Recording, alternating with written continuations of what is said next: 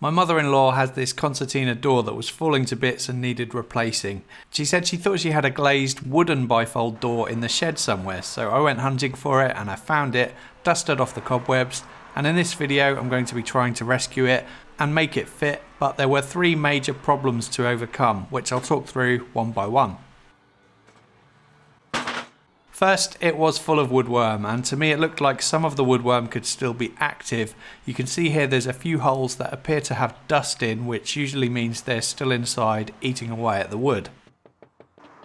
The wood still felt solid enough though, so I removed the doorknob and then started sanding away the old finish on this door back to bare wood so that I can apply some woodworm treatment and get it to absorb properly into the wood. The second of 3 problems was that the door was too wide to fit the opening, so I'm going to make some rip cuts with the track saw. It made sense to cut this before treating for woodworm, as it'll expose the bare wood on the edges without me needing to sand them. I think I'm probably really pushing the limit here in terms of the amount of material that I'm removing from the width of these doors, as the glazed panels in these doors really need a decent amount of structural integrity around them, and I'm removing about 18mm from each of the stiles on each of the doors, leaving them at only about 24mm wide. Cutting the edges revealed the true extent of some of the woodworm damage. I didn't see any bugs living inside though. I bought some of this woodworm killer and applied it all over the doors, paying particular attention to the areas where the holes were, and I applied it 3 times in total, letting it dry in between each coat.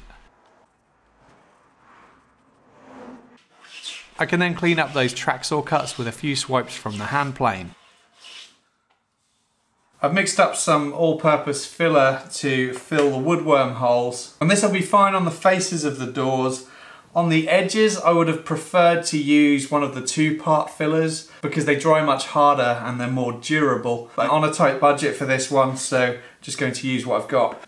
And once this is all sanded down and sealed with a couple of coats of primer and a coat of paint, I'm sure it'll hold just fine. So on to the third problem with the doors. They are too short for the opening, so I need to add some timber to the bottom. First though, I need to rip a clean edge so that I can get a nice tight glue join. I needed about 34mm of thickness, and I have some offcuts from some scaffold boards here that are 38mm thick. So I cut them to length at the miter saw, planed a square edge onto them, and then I can get some glue on, and I'm just going to secure these in place with screws until the glue dries.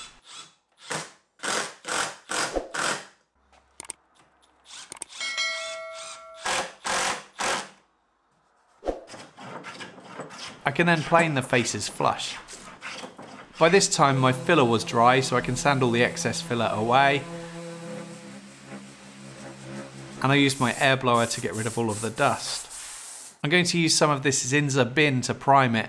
I love this stuff. Zinsser aren't a sponsor, by the way, and it's quite expensive, but as it's a shellac based paint, it sticks to absolutely anything, so I don't need to worry about removing every trace of the old finish that's on these doors or waste time sanding the beadings by hand. It also blocks staining from things like knots in wood bleeding through the paint over time. For the side of the glass that isn't etched, I can simply paint it on without worrying about carefully cutting in, as I can scrape this away later. But for the side of the glass that is etched, I used some masking tape to keep the paint off it. Just 1 coat of primer looked pretty good, so I went on to applying this satinwood white paint, using a brush for the intricate bits and finishing with the mini roller, which leaves a nice finish. At this point the glue has dried on the bottom bits that I added, so I can now remove the screws, as I'll need to cut these doors down later and I don't want to cut through the screws. I need to buy some hardware so that I can hang the doors, but some of the ones I've looked at online are only rated up to 14 kilograms per door, and I'm not sure whether they're counting a door as 1 part or both parts. And these doors are pretty heavy as they're glazed, so I'm going to weigh them on my parcel scales. Each door is about 8 kilograms, so to play it safe I found a kit on Amazon which said maximum system weight was rated at 60 kilograms, so that's the best option, and I've placed an order. Meanwhile I can remove the masking tape and then denib the doors with some 400 grit, ready for a final coat of paint. And I can scrape the paint off the non-etched side of the glass.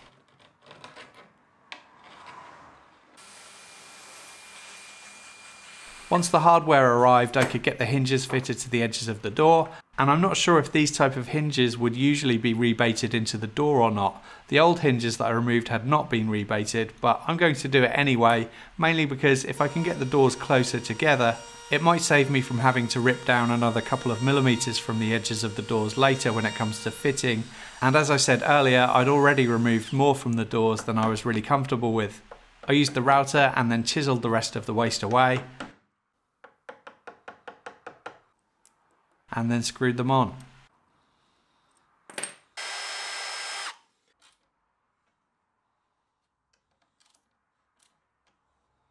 I got the doors positioned next to each other, making sure that they were flush at the top edge, and then I can mark up where to drill holes for the other leaf of the hinges.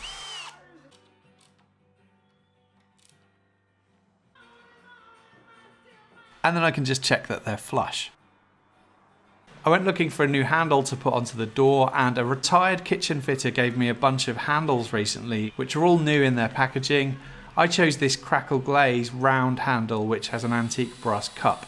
It seemed like the one that would best match the decor in their house.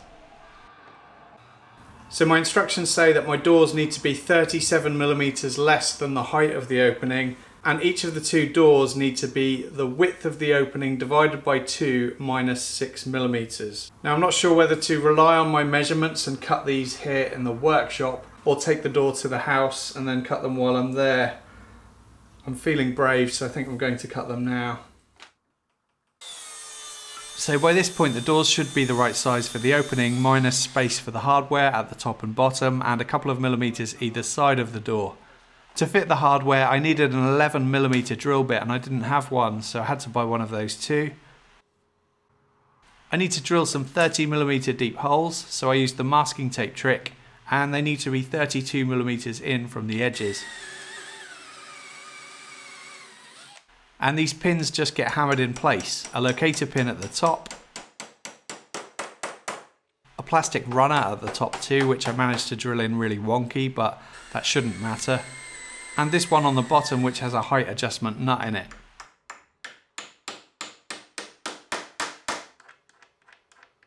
I can cut my aluminium track to the width of the opening.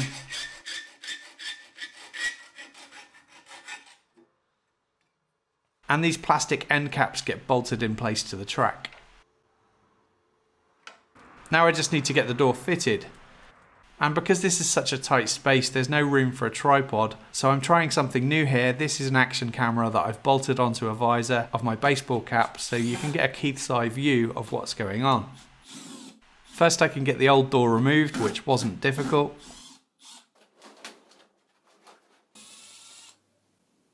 This piece needs to be secured to the door jamb at the bottom, and that just gets secured with 2 screws.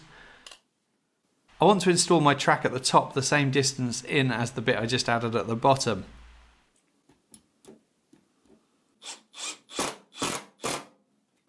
Then I can get the door lifted in place, first trying to fit the locator pin into the hole at the top. It was difficult to see, and by the time I had it in, I couldn't see what was going on at the bottom. And this took a few attempts, and Ria helped me by being my eyes at the bottom of the door, and then it was in. And I can use the included spanner just to lift it up. And that's the door fitted. I think considering how it started, it turned out pretty well, and Ria's mum and dad were really happy with it, and I got a nice steak dinner while I was there, so I was happy too. So this is one of those jobs where for someone in the trade it wouldn't make a whole lot of sense when you consider the time put into it. It'd work out more efficient just to buy a new door that was the right size and fit it, because for the cost of labour, for the time I spent treating it for woodworm, adjusting the size, priming and painting and fitting it, plus the cost of the materials, you could buy and fit a brand new door and be done with it. But for the DIYer, or a person with a few hours to kill who wants to do a favour for his mother-in-law, it's a pretty simple job, and for me it's always rewarding making something good out of something that's laying around gathering dust, and also saving it going to landfill. Please subscribe to my channel for more weekly woodworking videos if you'd like to help support the channel and get exclusive content, early access to my videos, free project plans and cut lists, and a name credit at the end of my videos.